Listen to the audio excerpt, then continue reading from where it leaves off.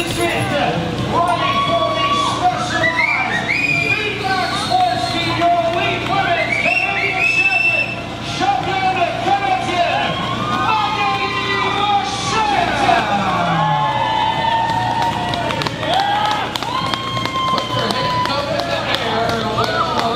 E. Jen Jackson made me work for it, and I'm so glad for that. It was an awesome battle, great race.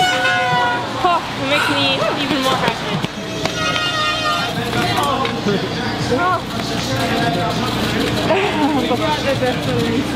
I'm glad it's so good. Oh, that was awesome. That was fun. Excited to go to Europe together. Bring the Maple Leaf over to them. Canada, right there.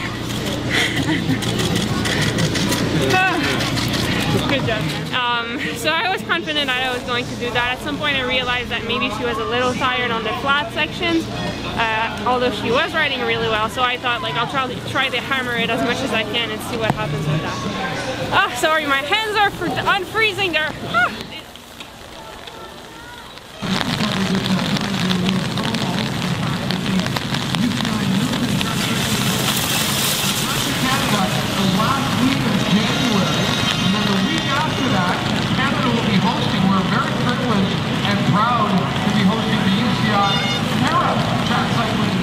Quite a bit harder down those slippery descents. I gotta close a few bike lengths there, but then about halfway through the race my hands were just getting super cold and my arms, I just wasn't able to ride the bike like I wanted to, so I was just breaking down and not able to bring back time where I was a little bit stronger, and then continuing to lose time where Magli was stronger, so I just stretched out about halfway.